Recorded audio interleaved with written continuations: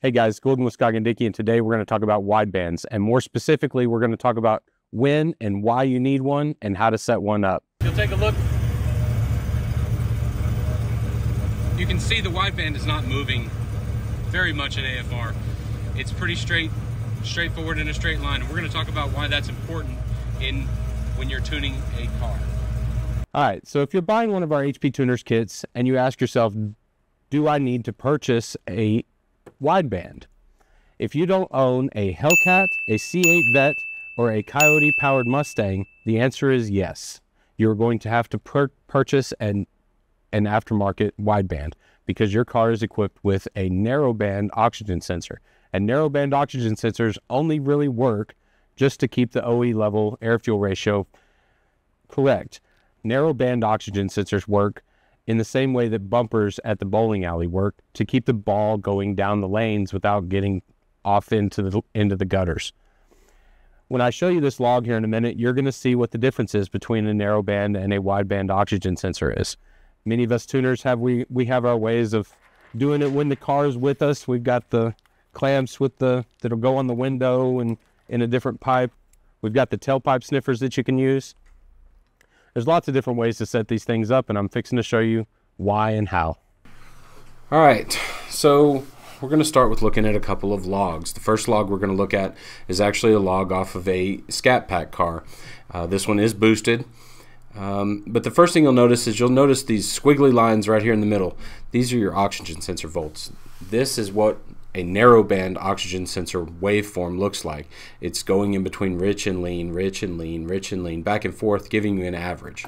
If you look up here in this histogram, you can see these are all the short-term fuel trim values based on RPM and load and everything else. But if you look down here in the corner, it's all 4.69. These numbers are not real. Those are from wide open throttle pull, and I'm going to scroll back over here to the side and you'll see why. When you go wide open throttle in this car, you'll see that the oxygen sensors just show rich. It's not relevant to any way that you can tune with this. But if you look up here on the top screen, you'll see this thing says EQ commanded and EQ. That is equivalence ratio, and this is what I use versus AFR. People use AFR, people use EQ ratio. I use EQ ratio because it doesn't matter what the fuel chemistry is. The numbers are always the same. You need to remember 1, 1.0, 0.90, and 0.80, whether or not it's a naturally aspirated or a power adder car, such as a boosted or nitrous car. This one being a boosted car, you can see that my commanded EQ ratio is 0.80 or 11.7 to 1. So let's look at this yellow line. This is my commanded line right here, and it's solid flat. You look at the EQ ratio, this is the actual wideband that is in the pipe. You can see where it kind of holds on to it and it's going up and down, but it's straight. But the narrowband oxygen sensors are useless in wide open throttle. So if you have somebody that is tuning your car without a wideband, they are guessing at the top end. So you go over here to my wide open throttle chart and you can actually see when you go wide open throttle, it is telling you the percentage difference between the commanded and the actual AFR. This is how you tune a car. So let's go over here and look at a Hellcat.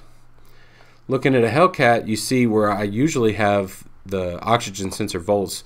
Right now I just have right and left bank EQ ratio, which again is just the equivalence ratio, or 14.7 to 1. I have it mathed right here.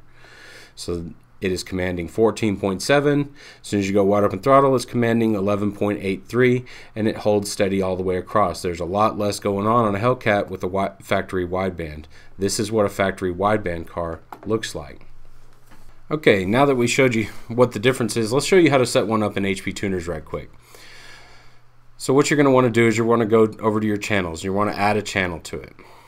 And this is why I like the AEM, because it's easy to set up. The channels are already defined. So what you're going to want to do is go into the channels. You're going to go to external inputs. You're going to go to your MPVI 2, 3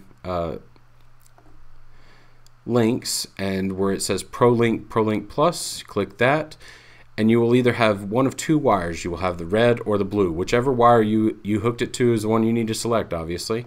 So we're going to go here. We're going to double click that, and then we'll exit back out. Now we see it right here. We need to right click on it, and what we will do is go to here, transform. So when you go to transform, this is going to ask you what sensors it could be. You can actually do user defined. There's a lot more to that, but you don't have to on these because they're already defined by HP tuners. So there's two different ways you can do it, air fuel ratio or equivalence ratio. It's the same numbers, it's just how it displays on the screen. So let's do air fuel ratio. Air fuel ratio, and then we're going to go down here and we're going to select the one that we have. NGK AFX is also the one that we sell as well, and it is defined in here too. I just prefer the AEM 0300 because I've used it several times.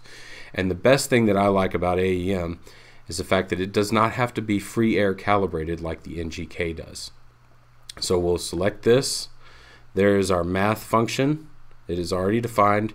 You hit OK, and it's good to go. You select your ProLink, and it's going to spit out a log that looks just like this one. It's going to come over here, and it's going to give you your air fuel ratio at the top right there. I actually have this one set up for EQ, just like I said before. If you have any questions, give us a call, shoot us an email, comment on the video below, like and subscribe all of our channels, and see y'all next time.